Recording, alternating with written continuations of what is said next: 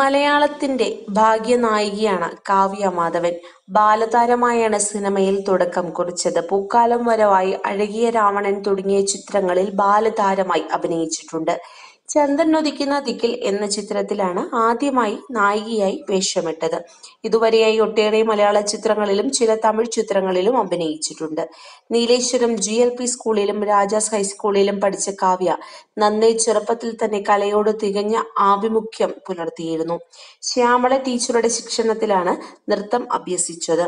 P. Madhavan Shyamala ദമ്പതികളുടെ മകളായ കാവ്യയുടെ ഏക സഹോദരനായ മിഥുൻ ഫാഷൻ ഡിസൈനറാണ്. കാസർഗോഡ് ജില്ലയിലെ നീലേശ്വരമാണ് കാവ്യയുടെ സ്വദേശം.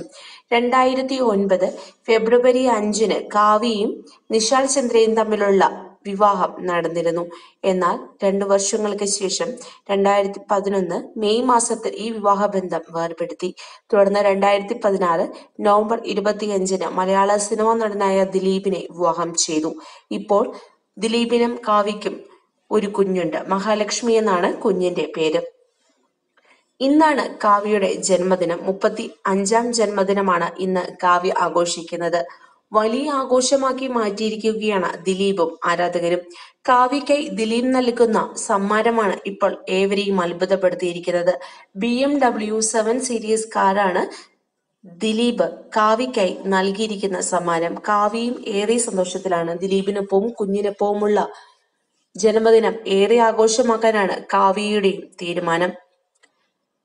കൂടുതൽ വാർത്തകൾക്കായി ഈ ചാനൽ സബ്സ്ക്രൈബ് ചെയ്യുക.